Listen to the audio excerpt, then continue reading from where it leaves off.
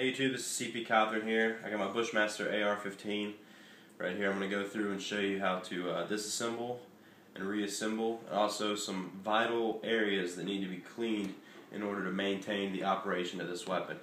You know, to prevent misfires, misfeeds, things like that, double feeds. Alright, well, let's get started. First things first, you're going to want to make sure there's nothing in the weapon. Alright, breech is clear. The magazine, everything's good. Alright. Once you verify that your weapon is clear, start with pushing these little pins right here. You can just push them all the way through like this, or grab them on the other side. Kind of just personal preference. Alright. Once you pull these pins out, just separate your bottom half and your upper half, upper receiver and lower. Alright. First thing you're going to do in disassembly is pull your charging handle back and remove the bolt carrier. Charging handle should drop down toward the back, riding in there with these grooves. Alright, once you get your charging or your bolt carrier group out, you're going to remove your firing pin or retaining pin. Put it so it don't get lost. You're going to drop your firing pin out.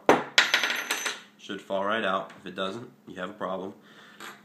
And then push in your bolt, turn this to the side, and just shake it out. Should come right out.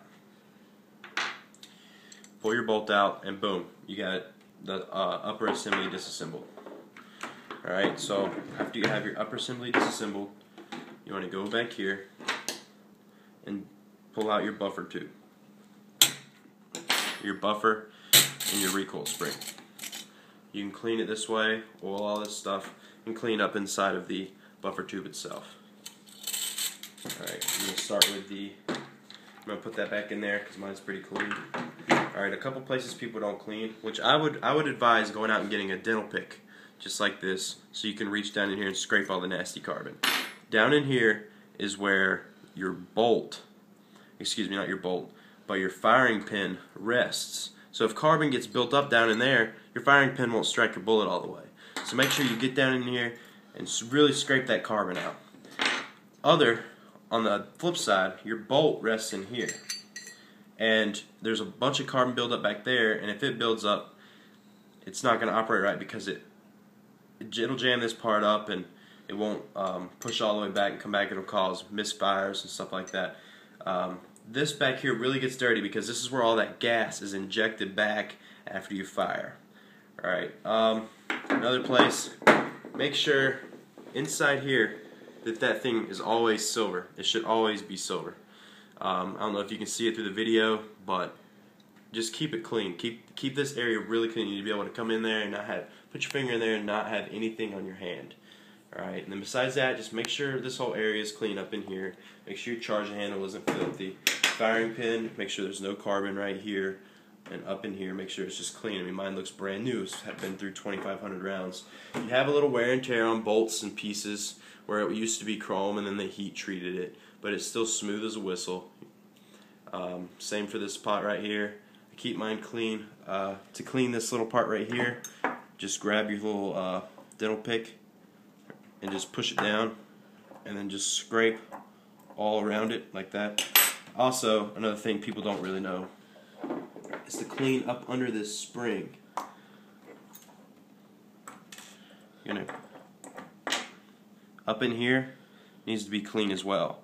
This is what ejects your bullets or your shells. Excuse me.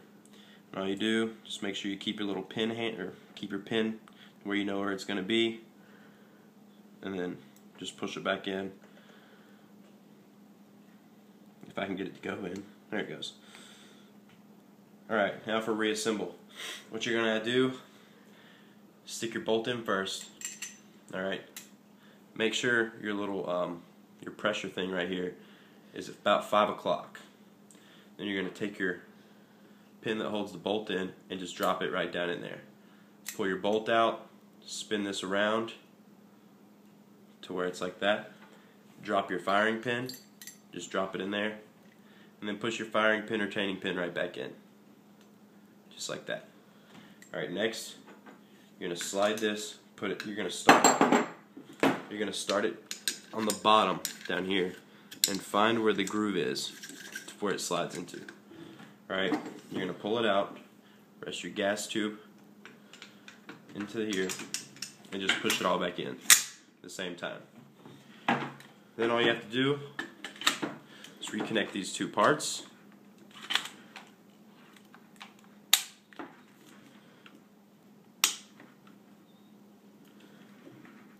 I get my pin to go in. There it went. Alright, and shake it around. If you hear a clinging noise, that means your firing pin isn't in all the way. But if you don't hear anything, you should be good to go. But the clinging noise just means your firing pin, retaining pin is behind or in front of your firing pin, and it didn't lock down all the way in place. Now, she's ready to go.